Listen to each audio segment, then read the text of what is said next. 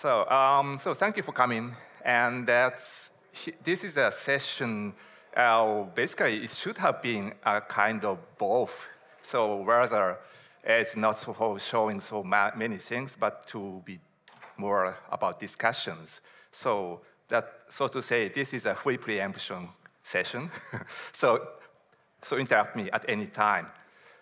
So I'm Takashi, and originally this session was brought by Cyril, but he unfortunately cannot attend this meeting. So why I took over the role for leading the session. And this is about ALP kernel package discussion. So as I said, this is kind of both, and we talk about packaging of the kernel. And okay, let me start from the current status of the ALP kernel.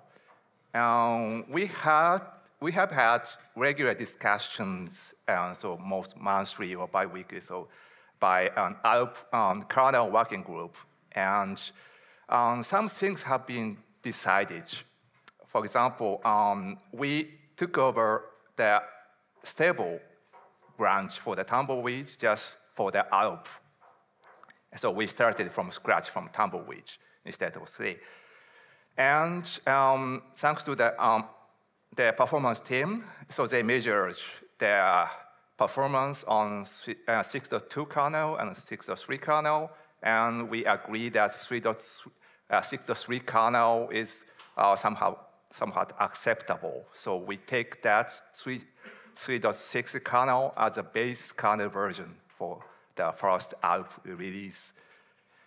And then the requirement for ALP, well, I heard that ALP is a successor of the 3. So for the natural demand, we were asked to have some kernel ABI compatibility stuff. And it might be just like a 3 so far. And we took over the kernel package splitting policy from the 3 so far. But still, until now, then optional, kernel default optional package is not built yet. It just needs to be somehow flipping the flag and so on. And we did some diet for reducing the kernel package size, because ALP is also supposed to be deployed for the smaller systems, and then lightweight and smaller kernel packages are preferred. So that we started dropping some obsolete driver kernel config options and tried to drop some features. And it's still ongoing ongoing effort. And so far, so good. We have done. We will be doing nice. And then we have some questions, then discussions that we haven't get any agreement so far on the working group. And one of the things is kernel package stacking and modularity. Right now, we built so basically 3 kernel so split packages and 1 kernel default base. So the kernel default and the kernel default extra and kernel default optional. And these are split packages. That means we built just kernel, and some modules go to kernel default, and some go to extra, and some to the optional. And some kernel default is the supported modules. And kernel default extra contains unsupported modules that are shipped for the desktop and desktop extension. Yeah. And kernel default optional, that is the modules, also unsupported modules that are shipped only for OpenSUSE lib. And meanwhile, kernel default base, that is a different package, and this is repackaged from the kernel default only for the chosen modules. So it's not built at the same time. And currently existing both kernel default and kernel default base packages, that confuse sometimes. And the people or system believe that kernel default base should be enough and just take that and report us that it's broken. And in the past, on the other hand, kernel default base was also a split package. So that means we would have 4 different kernel rings. So kernel default base is very core, and kernel default is on top of that, plus the supported modules, and kernel default extra, and kernel default optional. But that was a 11 time, and we changed the policy to kernel default base to be independent and later, because that's also brought confusion. And for usual use cases, you would have two kernel packages. So you have to install 2 kernel packages. That is, well, somehow redundant or cumbersome. So that's why the reason that we have only 1 kernel default and the rest somehow split. But right now we don't know which one is better. So this is one of the things to be discussed. And also the init-RD rebuilds triggering. That has been a pain for a long time. And actually, the init-RD is called once in kernel default package install and kernel default extra, and optional are postponed for the post-trans phase or somehow. Yeah, Takashi, can you maybe remind me why do we have kernel default base these days? Yeah. Question 2. That's, okay, what is it next?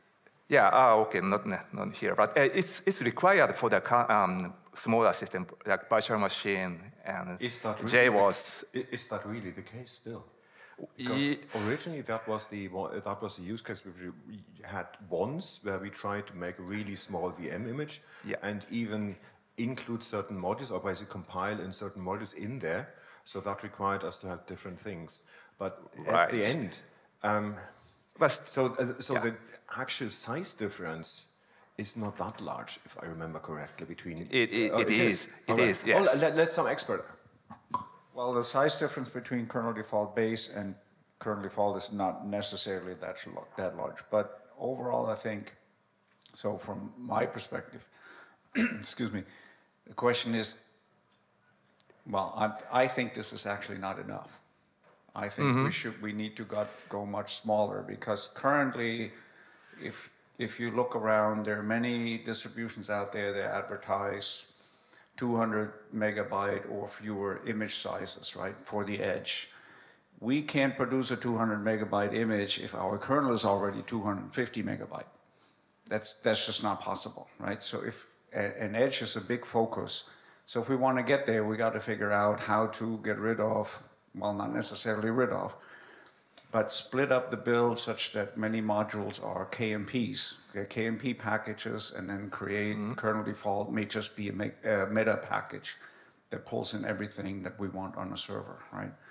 And we should, from my perspective, I think we should think in that direction and say, how can we make more packages smaller and then make it easier composable? Yeah, thank you. This comes in the next slide. It's now shown right now. So the more general question, so exactly, how should we split kernel packages? So, or how we prepare the kernels for the smaller size? Yeah, Michal? That you can change what modules are included in kernel default base and rename it so that it isn't confusing, and rebuild it with whatever packages you want. Whatever modules you want. Like if you don't want IPv6 networking, well, that's probably built in for reasons. But if you don't want some protocol that's modular, you can just exclude it, not have it in your base kernel package. Yeah, so the different scenarios have different requirements. So the kernel default base is not always optimal for the use cases, even for the smaller systems. So ideally speaking, we can switch kernel, one package per kernel module. That's the Martin experimented that. Oh yeah, he stand up. Yeah. One thing, if I see here the different conflicting packages, so my thinking is when you have, for example, kernel default VM, and you then need just one more module, it means that you have to throw away that kernel and install the full package instead. And it doesn't make a lot of sense to me. What is there on the slide about my experience? That's correct. So the packaging every module individually is, of course, yeah, kind of crazy. But the idea was just to have that as a starting point, and then once that would be implemented, we could again group some modules that obviously belong together. For example, file system modules like JBD and X2, X3, whatever, or others. There are lots of possibilities. The good thing about is that the kernel ABI and KMP technology that we have enables us to track the dependencies between the modules, and so the person, for example, that would have kernel default VM and just needs one more driver, she could install that driver, and dependent modules would automatically be pulled in. That would be a big advantage. On the other hand, we have had this discussion yesterday about QEMU and the very complicated user interface, and that's of course something that one needs to solve. We need a good user interface for that, otherwise it's nonsense.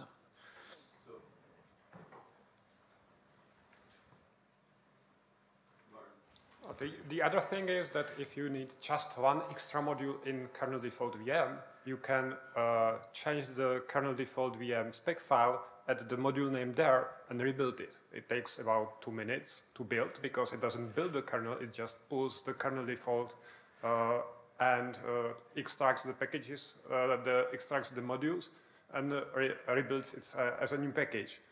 Right. It's just the selected modules. Yes, and so this can be seen as a kind of the kernel, so the minimum kernel default plus and some repackaged things so that you can pick up any modules. So you have some combination of modules as you like. And that means that we can create a bunch of different flavors with a bunch of extra stuff just for one specific scene or so. I had a quick question for Martin. In your experiments, did you do any experimentation with the update? When you have like one module per package, how did the update go?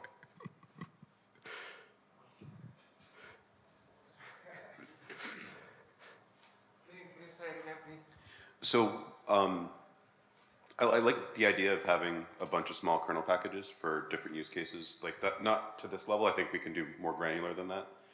But as I recall, every time that we've tried to do broken up kernel packages, the two biggest problems we've run into are the initRD getting generated properly at the right time with everything that needs to be in it, and how to keep updates consistent. Did you do any experimenting with updates when you were working with it? Because I mean, getting it to install is the easy part.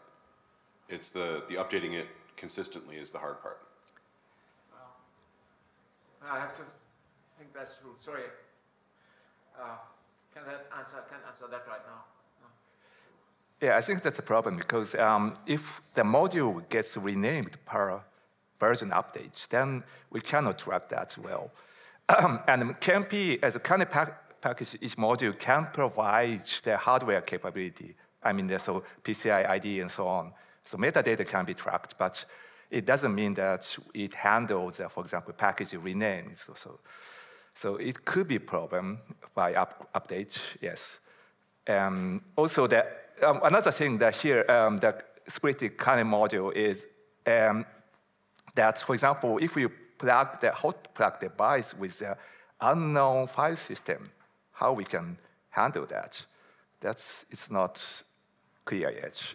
For example, if we put the XFATCH USB stick, but you have no module there, and ideally speaking, the system should pick up the XFATCH kernel module there automatically and install that, but... Well, I'm not sure we need to be that general, right? If you look at the various use cases that we try to cover, right? We have the general server or desktop that we all have, and yes, we all want to stick the USB stick in and it work. And for that, we have kernel default, and however that may be composed, right? But for the other use cases, like on the edge, the people that we deal with, they know their hardware, and they know what kind of USB stick they stick in there. So, you know, I'm thinking when we provide these images to those specific customers where we have direct relationships, we can give them a kernel that is more customized, still from the stock kernel that the labs team maintains, but it meets their use case, right? And that would make us more competitive compared to the other guys. And the regular use cases, what we all use on our laptops and desktops and what goes in the server, doesn't really change all that much from there, right? And maybe an intermediate step is not have one KMP per module, but one per subsystem. So there would be USB and whatever telephony and sound KMPs and whatever, instead of having one per module, right? Well, if we have some certain customers that we want to provide some very specific kernel package set, then it's actually doable even right now, just the same way as we build the kernel default base. It's just repackaging of the certain set of modules. So it's doable, but it doesn't scale much. So if we have 100, 200 different data sets of the combinations, then it's basically the manual choice of the modules, and that can become the problem. So, yeah. So I think the argument that Robert's trying to make is that we're not giving customers with these custom use cases the tools they need. So right now, the only way to do it is to take kernel default, install it, use Kiwi or something to strip out the things you don't want, and end up with something that doesn't resemble what we ship anymore. And you're right, that trying to do this on a per customer case with repackaging doesn't scale at all. And usually that's something that we would end up having to charge for because it is extra work for us.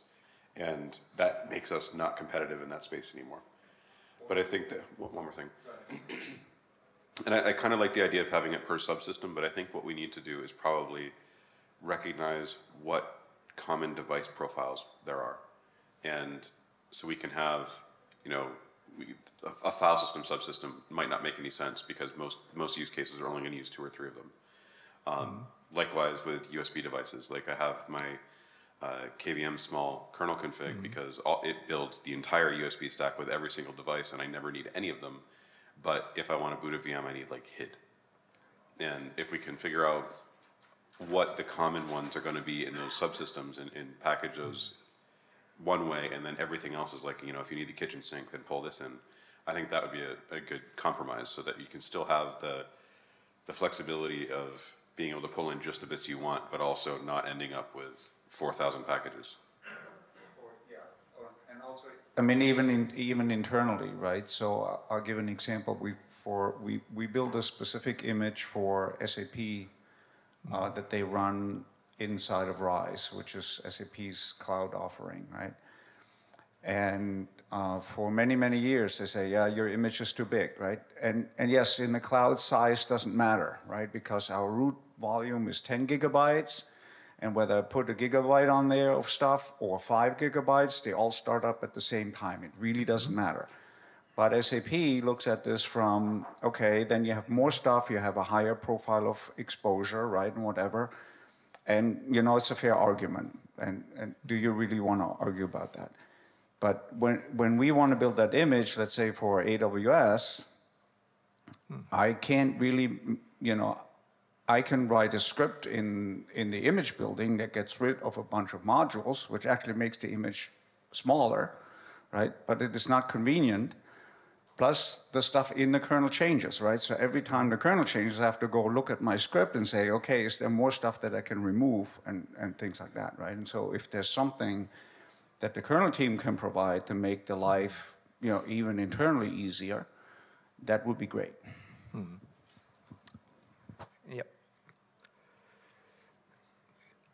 Exactly for this purpose, we have the repackaging that builds kernel default base, that you can build kernel with your own list of modules, and people don't use it. And yes, there is the need to manually select which modules you want, but we can't alleviate that problem. You have to know what you want. Yeah, but I don't want to build. I want to pick. I want to pick what's finished, what is built by the kernel team. I don't want to go and set up configs and whatever else. That is not what I do. But it's not built as a kernel. It's built as a RPM package. Yeah, just repackaging. Yeah, the time is very quick. So takes the kernel default base that we provide and picks the modules that you want. There is a list of modules that is encoded, and anything else goes away. I think the problem with that is that what ends up happening is that it's technically correct. It does offer the solution technically, but it's not what any users want. Mm-hmm. Nobody wants to do that process, and that's why nobody's adopting it. What users do want is what Robert's saying, the ability to just pick and choose what they want from a list without having to do anything other than install it. Or even automatically scan for the system for at least the common USB IDs, PCI IDs, where you have these drivers. You don't want to have, as you said, you don't want to have these huge amounts of drivers. You have specifics, but you don't want to choose them. You want the system to detect, oh, there's a new device. I don't have this driver here, but it is available somewhere. Pick it, get it, and load it. Yeah, and you can. It is working for NVIDIA with certain hacks. It is working for other things already by the hardware IDs. You mentioned it already. But this can be extended to file systems like IDs and so on. So if you want a certain file system, this module can be available. So I think we're halfway there with that, because I think the ability to say, I want a module that provides the driver for this PCI ID, the driver for this USB ID would be probably helpful for our partners as well to say, not I'm going to get to the other part of that in a second, but the ability to say, I need a driver that does this, rather than say, I need to know exactly what the package name for this driver is. I think there's value there. But the other part of it that we need to solve is that when we're talking about deploying systems in the cloud, when we're talking about deploying systems on the edge, there's no installer involved at all. So this is going to be the definition of the system is predefined, and all those packages are defined and then deployed as a whole. And so having it detected on the live system isn't what the customer wants either, because then you have to have that repository available to pull from. And the idea is that this should be self-contained. Yeah. Yeah, just to reiterate what Jeff said, the idea of go get it, that doesn't necessarily work, right? I mean, just in the cloud, where we wouldn't really have that because we know what we're running on. But the idea of go get it, you know, there's probably an instance that's not registered to any repository. And then what, you know, if we have some mechanism that says go get it, where would it get it from? There's no repository, right? So. But if the selection process is neat enough or small enough, it maybe can be made use of to reduce the size of the cloud images as well. Yeah, some kind of an old configuration tool that might be helpful, as a start. Couldn't we provide, as part of the kernel default image, a tool that would just strip the modules that we don't need and save, like have a list of modules that we want to keep and run this automatically after in a post-install script of the kernel default RPM. So we could just strip out the modules that we don't need after each update automatically. Like we would install kernel default, but we would not keep all the files. Yeah, that's possible, but as I said, the question is how to detect the features that you would need in future. Well, the tool could easily see what modules are loaded first, and then pick those, and then you can manually add a few for removable devices or something. Yeah, the problem with that ends up being, especially in the cloud, right? Yeah. Users can easily move their instance types. And so if I build the kernel, if I strip out stuff I don't need on one instance type, and then they stop the instance and move it to a different instance type and need a different driver, where they're going to get it from, right? So the total machine customization also does not, well, it holds big pitfalls, let me put it that way. Okay, okay, there is one more. Oh, wait. Yeah, one idea, at least what would work for us or could work for us in automotive or edge scenarios. Why don't you split the kernel into like modules? Like there are different RPM packages for everything if you want to put in RPM packages, but everyone knows that there is patterns for everything. There's patterns desktop, there's patterns, I don't know, KVM. Why don't you make a patterns kernel desktop, a patterns kernel VM, kernel cloud or whatever, and then you don't strip everything and, I don't know, find some way to probe the system, but you still keep delivering a kernel default for desktop, but the kernel is split, but there's a pattern kernel default and something like that. So we could create a pattern kernel automotive, and if a customer wants something very minimal, they can create their patterns or something like that. So the way that we've handled that traditionally is with meta packages. So if you look at, not patterns, but RPMs that just have dependencies that are pulled in. So if you've ever built kernel modules, like a KMP that needs to be built across a few different flavors, you've probably seen the kernel sims package. And the kernel sims package may have a README, but otherwise all it does is pull in other packages. And so if you wanted to have like a kernel automotive, that would probably be the easiest way to do it. And you wouldn't even need to necessarily build it out of the kernel package. It could be your own thing, though keeping the version numbers synced up makes sense to put it in the kernel package itself. Yeah. And there is another problem for us that you have listed there, Carvos. There is the thing that not everything is modular.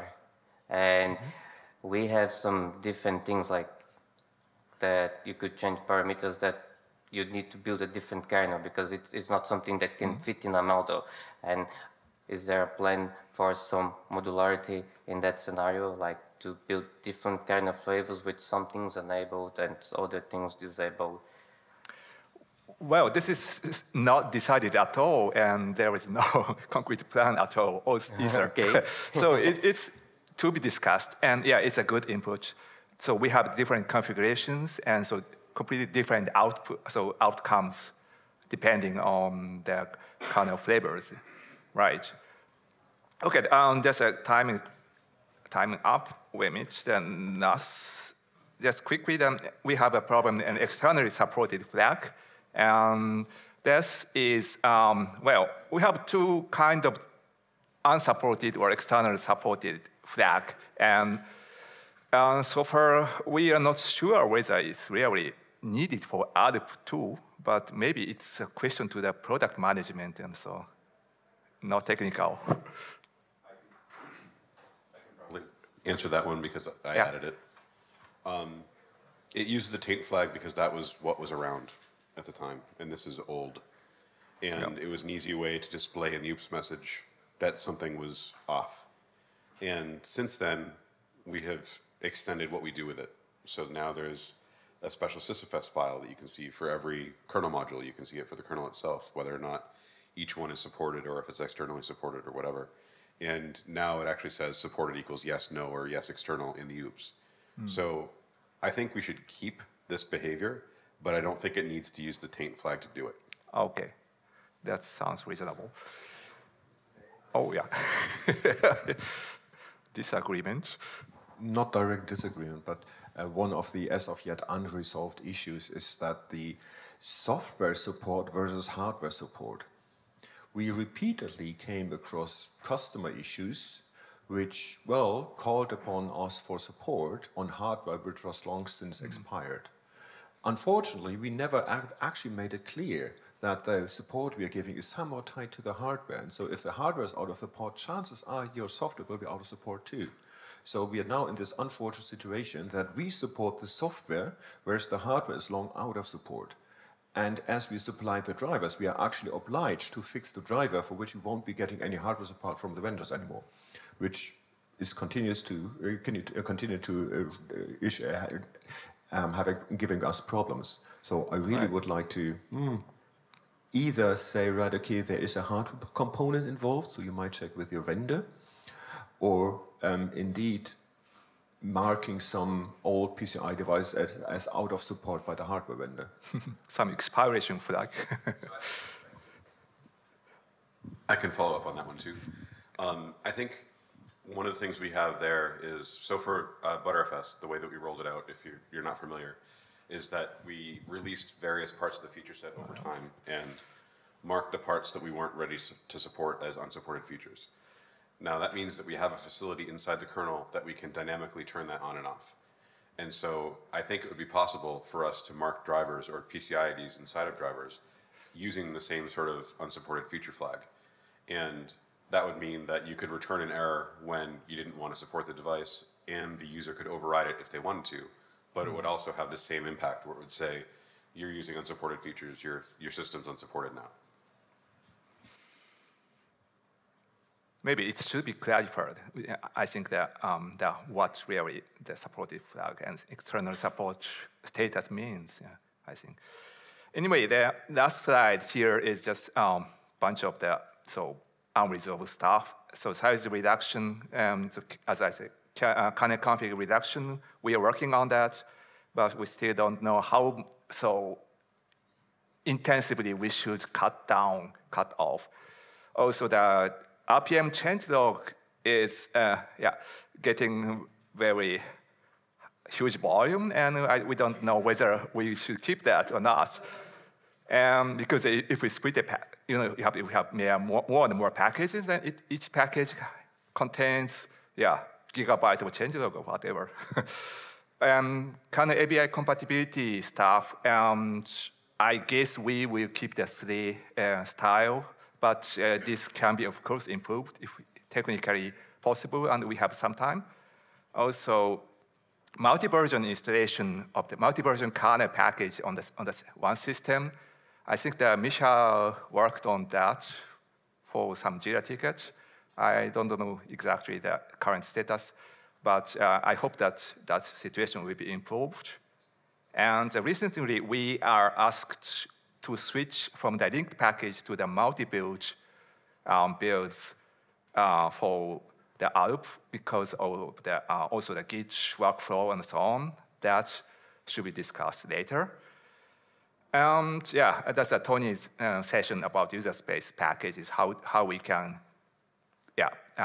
build better or unify better the user space package like for tools or Linux JVC devel, so header package from the kernel source.